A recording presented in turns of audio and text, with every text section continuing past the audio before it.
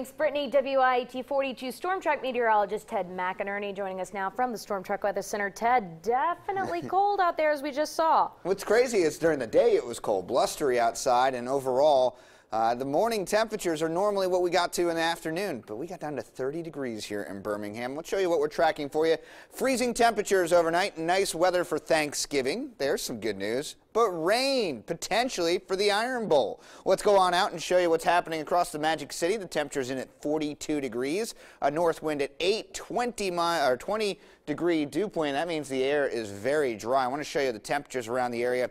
42 Gadsden, already 37 degrees. That's not normally coming down to the low for Coleman. That's just the temperature right now. 45 Tuscaloosa, 44 in Alabaster. The wind speed and direction coming from the northwest, so that means that cool air continues to pile in the area. So you take the temperature, the dry air, and you max in those temperatures or the winds.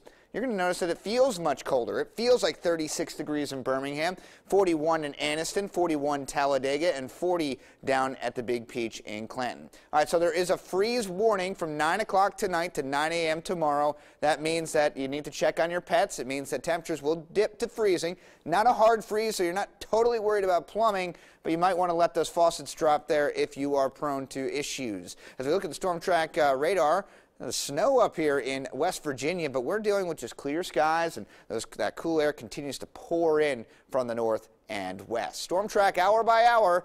The temperature is dropping like a rock under clear skies. 34 degrees at 9 o'clock. By 11:32, we're below freezing by midnight. I want to show you our future cast on temperatures. Get down to 28 degrees by 5 a.m., 26 Coleman.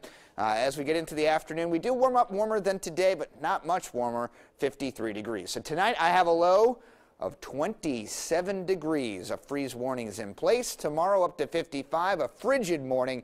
The bus stop, the little ones need a winter coat, and it will be a little warmer. So as we go through the day, we're going to be clear, sunny, but we get up into the mid-50s during the afternoon. Let's look at that Storm Track 7-day forecast now.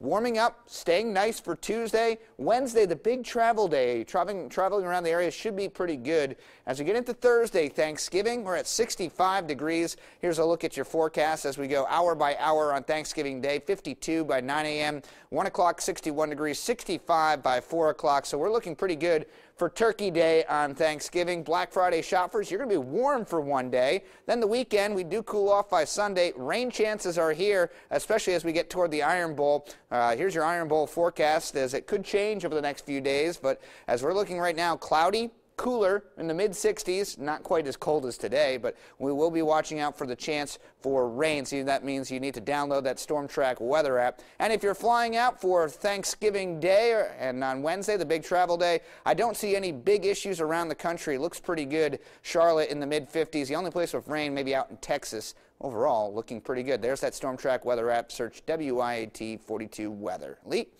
All right, thanks, Ted. You mentioned Iron Bowl week.